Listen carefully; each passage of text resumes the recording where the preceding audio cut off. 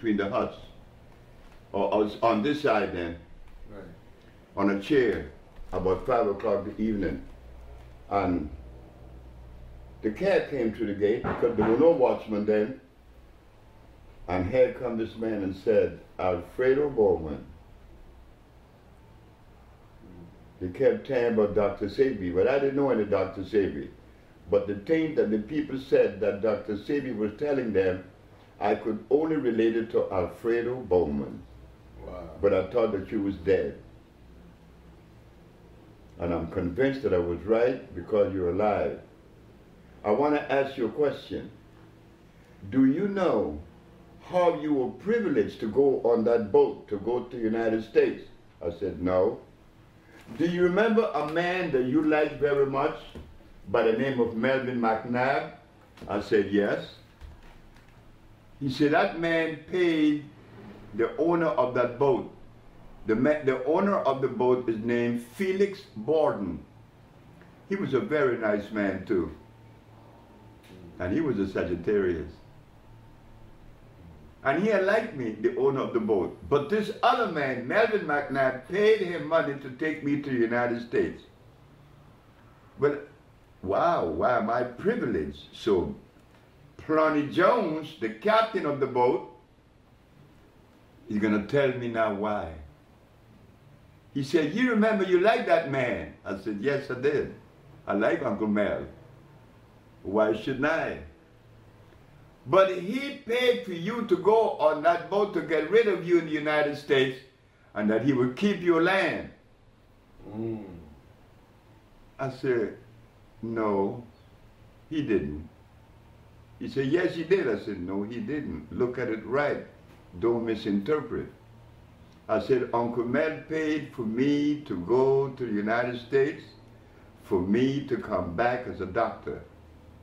Where is he? Because he may be sick. He said, are you serious? I said, yeah, because I love him. He said, a woman killed him. Stabbed him 17 times.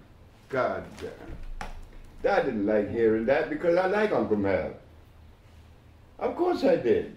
He had spunk. He was a go-getter. Even though he wanted to take my land, that's what he wanted to do. That is not what nature had intended for him to do. So why should I get angry at him? I'm not going to get angry at him for his intent.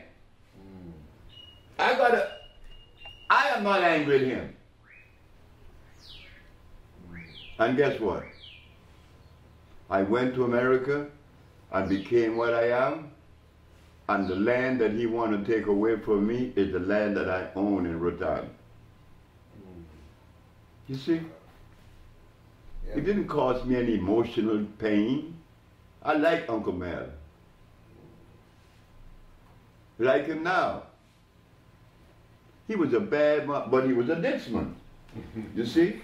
And being that he was that, he didn't know that that had consequences. He didn't know that. He didn't know that. That's Uncle E too. Uncle E is a Dixman.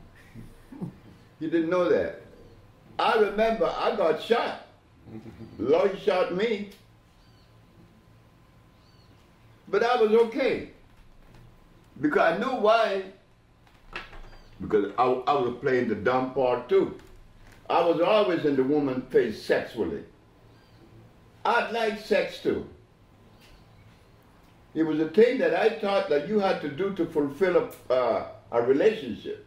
Because that is what I learned from the adult. Man, if you fuck a woman right, it's over. Yeah. No, motherfucker. That's a lie. That's not true. One item, because everything I've done, I was led to do it. You understand? I was led to do it. In other words, I was prepared to do it and did it, but what the credit I'm supposed to give myself? What kind of reward? Hey, nigga, be quiet, you're alive. And that's not enough? Or you want something beside that? Do you? But we never think about that. That's why one day I'm looking at with Taiwa. Me and Taiwa looking at these cartoons. And one of the cartoons, the Muppet. Yeah, yeah, yeah, yeah, yeah. I am alive. I am alive. A-L-I-V-E. I am alive. A donkey is alive. A chicken is alive. And so am I. I am alive. Yeah, yeah, yeah, yeah, yeah. And I kept hearing that. I am alive. That's the hit. You know what that means, man? That's everything. But in today's world, I'm alive isn't sufficient. I need diamonds on my body. Right. I need monuments. I need a Rolex watch, man. I need my Rolex watch, you know? I need a Bentley and something. I need. Pablo, are you hip to El Topo? El Topo? Well, again, you see? That comes out of your culture. El Topo is one of the baddest pieces you're going to ever see. Where this man, wife died, his son was very much attached to his mommy. And boy, his daddy saw that and saw that this dependency is unreal. He told his son to gather all the things that he liked best. And in the thing that he liked best was his mother's picture. He said, put it in that bag. And he took him in the desert and said, you dig a hole. And you put that stuff in there and bury it. And as the boy jumped on the back of the horse going back, well, they told me the story. I didn't see it. But it's in El Topo. But I know this kind of energy comes out of Mexico. It's some deep shit. They put some deep shit on your ass. Look, number one, here's one for you. The woman that killed the naked man in the Hermosillo. The politician did was to take his clothes off. Said, take your clothes off. And they got him naked. And the man sit right down. And they could not, they could not understand why. But the oxygen was engulfing his body now, and his brain, his central nervous system calming down. Oxygen, but we covered up. Because we have to obey the mandate designed by the industrialists, not the mandate of life itself. And whenever you step out of the mandate of life, you get into trouble. Big time. Because now you're violating life. And you're going to get away with that? Are you out of your mind? Look, you could violate Socrates and Plato, but you're not going to play with life. The two people or two things that you will not play with is life and that one-eyed bandit, self. Yes. I learned about self in Detroit Yes. from a sister who's a school teacher. Well, the description she gave of self, I mean, you don't want to mess with self. Mess with anything else but self. And it is so beautiful. So now we find ourselves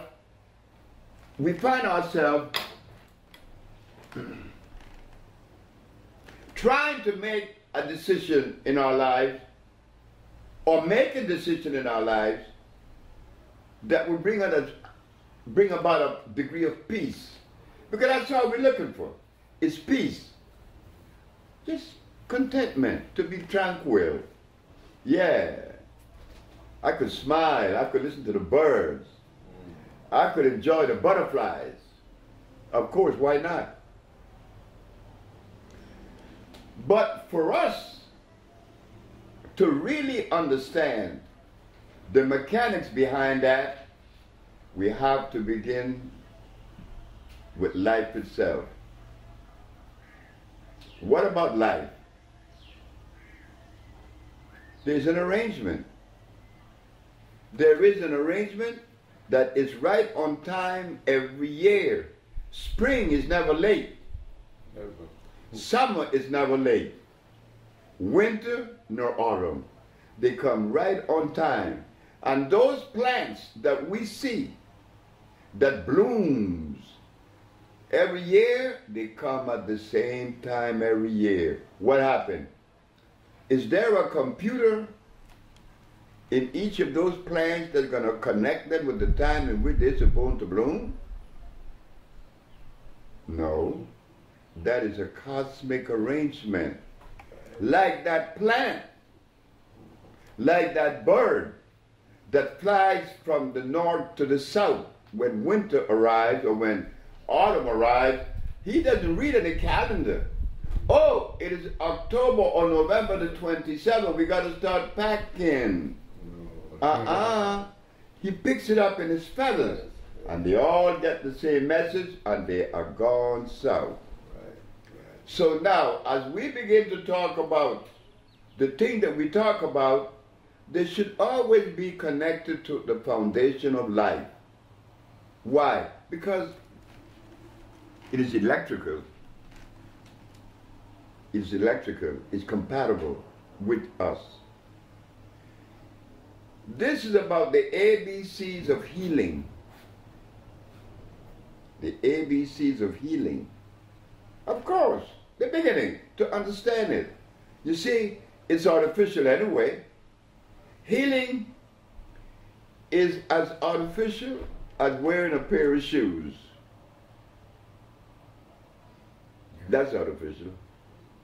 Because you're not touching the soil no longer with your bottom of your feet to receive the minerals. But I'm now modern. I can't help it. I got to walk not only with shoes but socks on too.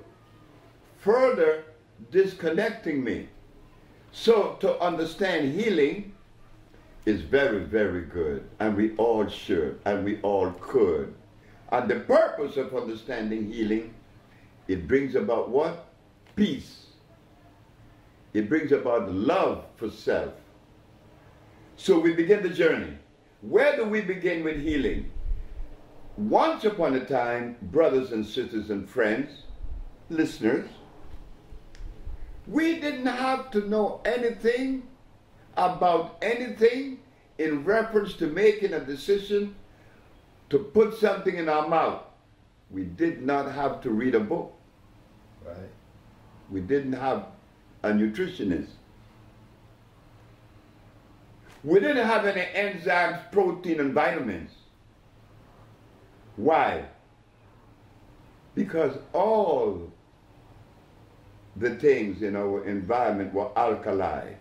We didn't have to make a decision whether this is good or bad, or try to make that distinction. Now you better know it. You better know, because right now we are engulfed and surrounded with the use of many, many, many, many inorganic substances. Yes, we are. We are surrounded by it, immersed in it, and we want to get out of it. But to get out of it is to know that it is bad. And the only way that you're going to know that these things are not as complementary as we would like for them to be, you have to compare them with life. And that is Mother Nature, Pachamama. Now we begin the journey. In life, life substance has a base. They call it carbon, hydrogen, and oxygen. This you find in the science of biochemistry. The foundation of biochemistry is the understanding that carbon, hydrogen, and oxygen is the composition of life. Without these three players, life does not exist in that substance. This is why you could burn a carrot, you could burn beets. It doesn't burn to ashes. The only thing that burns to ashes is those things, or are those things, that are carbon-based. They are what? They are considered native by the geologists. So we find carbon, hydrogen, and oxygen. If the substance doesn't have these three as players in the core of its structure, you have an acid substance that is against life itself. Now, we are not living 500 years ago when our mothers didn't have to make a decision what she's going to feed her baby, because she only fed her baby her milk. Her milk. And her milk was not impregnated with meat, with starches, because they simply did not exist. They did not eat any starches, which is carbonic acid. So now, to understand nature, you will see, as we begin to excavate, little by little, we find that nature doesn't produce any substance that has starch in it or present. Starch is counter life, against life. Nature did not produce a starch substance. That is a yardstick or a measure that you could use to be able to navigate through the maze, because you have confounded things. You see, once upon a time on this planet, there were no comfrey, there were no whole wheat, there were no bulgur wheat, there were no oatmeal, there weren't any carrots or beets, there weren't any echinacea or aloe vera, there weren't any golden seal, and many, many, many others. Now, why were these things made? I don't know, but I know this, that these things doesn't play any part in the sustenance of life. So in the ABCs of our understanding as to what is and what shouldn't be in our presence or diet is to understand that everything that has electricity has to be starchless. A substance that is starchless is considered to be alkali. A substance that has starch is acid. Energy will not be obtained from nor found in it. So as we continue now with the ABCs of understanding what is healing, we have to understand life structure. Life structure. In understanding life structure, then you'll be able to select. You will be able to select from the forest the things that are life-giving. When I was in Washington a few years ago, I remember seeing a brother of mine that we all love, Jimmy Gray. He always had a licorice stick in his mouth. And most of us that begin to grow in the understanding of what is nutrition, many of us have used licorice stick as a nourishing agent. But in reality, licorice stick has more glycerinic acid than does sugar. It will hurt you. It will hurt you. Why? Simply because it isn't a product that came from Mother Nature. So apart from understanding that in the structure of life, you find carbon, hydrogen, and oxygen. That's necessary. But since we work every day and we're very busy, we don't have time to be going into the chemistry because it sometimes becomes confounded and difficult. But a good measure is, it has starch? Yes. Well, it's no good for me. Simple as that. So, what am I going to do? I'm not going to eat any whole wheat bread. I'm not going to eat barley, but I'm going to eat spelt bread. Yes, I'm going to eat spelt bread. Why? Because it is starch less. I could eat injera, that is starch less. And we could eat fonio, starch less, instead of rice. Because the objective is what? Peace. I want to find peace within myself. That's the only objective. It's not the amount of money that I could amass. It's not the amount of houses that I own, because I could only live in one room. It's about the state of our health. And to understand or to treat that, to maintain this state of health that would privilege us, to live comfortable. That's all we want. We want to live comfortable. That doesn't cost any money. It just costs a couple of seconds of nothing, really. It doesn't cost anything. It just requires a level of understanding.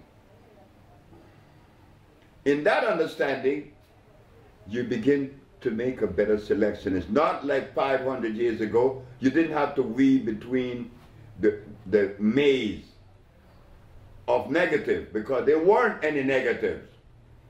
Those things didn't exist. Day before yesterday, which was Tuesday, Mr.G, Marina, Orel, and last but not least, well, there was Pablo and the sister Chef Aki. They went to the Maya ruins. We all went together, but I didn't go in this time. I stayed in the car and let them go, because I want them to hear without my mouth. When they came back, I said to them, I asked them, what did y'all learn?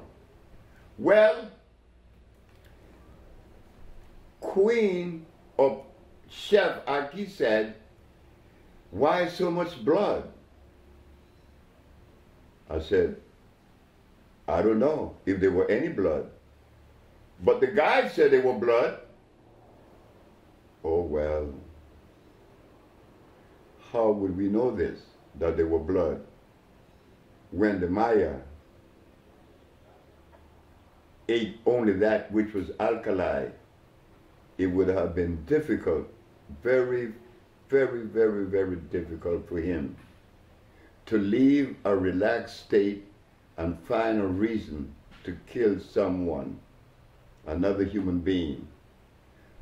You see, we know this to be true, that the Maya didn't eat corn, rice, nor beans, but the guy told these people that the Maya ate these things. That is not really true. The Maya couldn't have been eating corn, nor rice, nor beans. Why? Because these things are European, all of them. They are hybrids. They were brought to this part of the world with Christopher Columbus.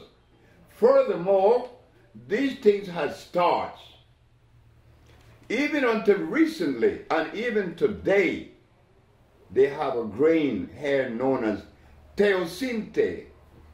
They make tamales and they make tortillas, just like they use corn, but it is natural and it is starch less. Just go back to the Maya and the guy telling these people, our brothers and sisters, that the Maya ate corn and they ate rice and beans. Now, this information wasn't true.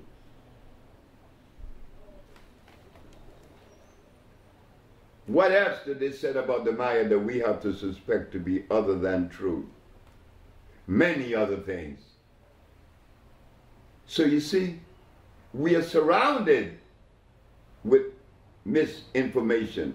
And out of that package of misinformation that we learn in school and we pick up in the environment, we use that in our everyday life to make our decision. Well, I wasn't privileged to school, you see. I see things different. I see things differently. Not better, because I'm not better than anyone, but I see things differently. Much different. That difference is tied to Mother Nature. I never make a decision that isn't connected to life. The decision that I make have to be connected to life. The components have to be life-giving. This is why it's difficult for me to live in the world of belief. I don't believe in anything. I didn't have to believe in anything. I don't even believe in myself. Talk about someone or something else. Now, as for myself, again, that difference that I see things by and in the environment of difference is precipitated by what I see in Mother Nature. I'm always in favor of the woman being the leader because that's what she really represents, that female gender. I have no difficulty with that. But in the last 50 years of my life that I've been married to various women, maybe I prevented them from exhibiting that energy and that tenacity of a female. Maybe there was something about me that prevented these women from exhibiting that power, that energy then, that energy. Can't blame them. But my interpretation is a little bit different. Again, different. But I recognize that the woman is the energy that maintains the society. So because that is in conformity with life. Again, the elephant family is only composed of females. And those of you who have grown marijuana, the one thing that you don't want in your field is a male plant. You yank him out. Always the female. In fact, here in Honduras, I gave people the duck. The duck is a beautiful orchid. It's purple and lavender. It's a female plant. All of the plants in the forest that produces the flower, they have to be female because they are the ones that are reproducing. So that is this. The beginning of this ABCs of understanding that is required for us to put into motion when we come in contact with another human being. You have to recognize that you don't know that person and that you're going to have to allow them the privilege to express themselves the way they are, the way they see things, and you and I not criticize that because they are different. That's only the beginning. To recognize others as you would your own self. There we find now the journey becomes stressless. You're not afraid to make decisions. And even if you make a mistake, or you're happy because you can launch something. Right. But when you live in this world of philosophy, it doesn't allow you too much leverage. And then you feel like you have to walk and do things within a particular perimeter. No. That is mechanically arranged. So bolingo is a word that came out of the Congo, which means love. Love. Love meaning that we have reached a level of acceptance, of self-acceptance. And in so doing, I love everybody. I love everybody. Bolingo is to bring out of us the best that is locked by the acid condition that exists in our body today. We want to relax. We want to be in a stressless state.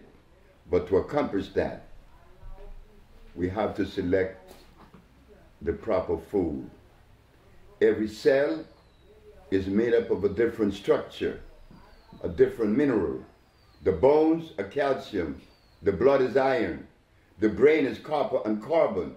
But what about the individual person? Does he represent a DNA that is different from everybody else? Yes. Yes. His DNA is different.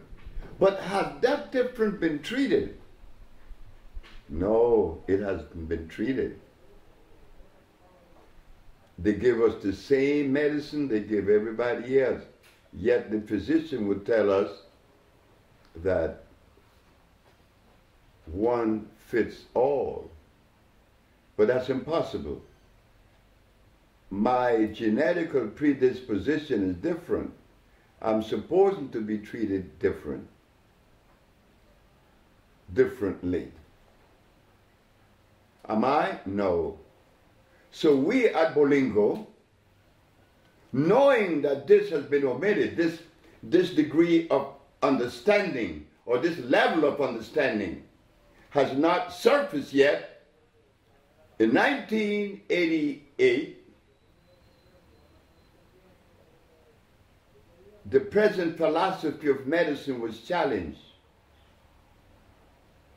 Not for the first time.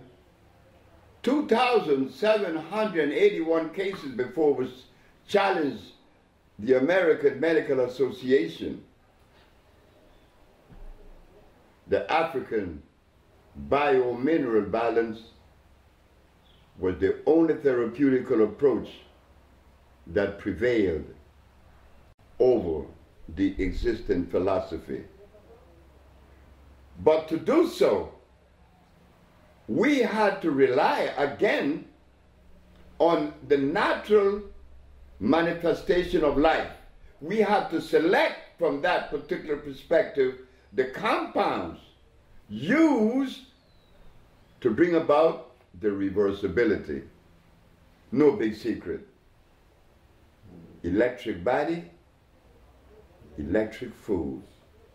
It is said by many that when the body is sick, it needs a medicine to cure it. The African biomineral balance negates that position. When the body is sick, it means that it needs to be nourished back to health, because minerals have been lost, energy has been lost.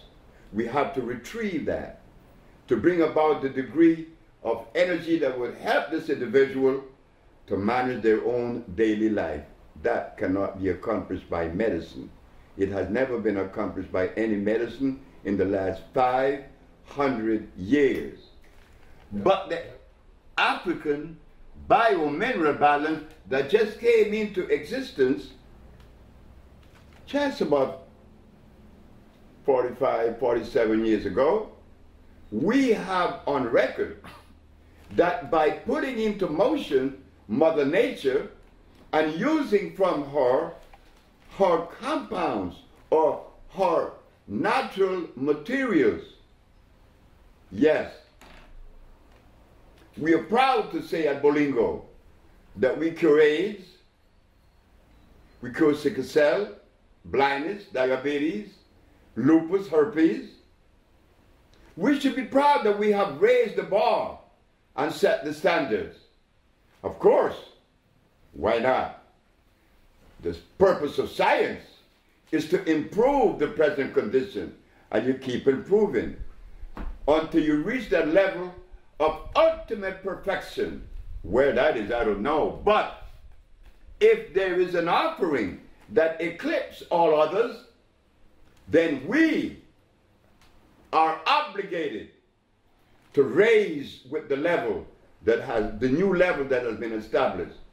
If we fail and we operate substrata, it means that we are being inconsiderate and we want to deny truth.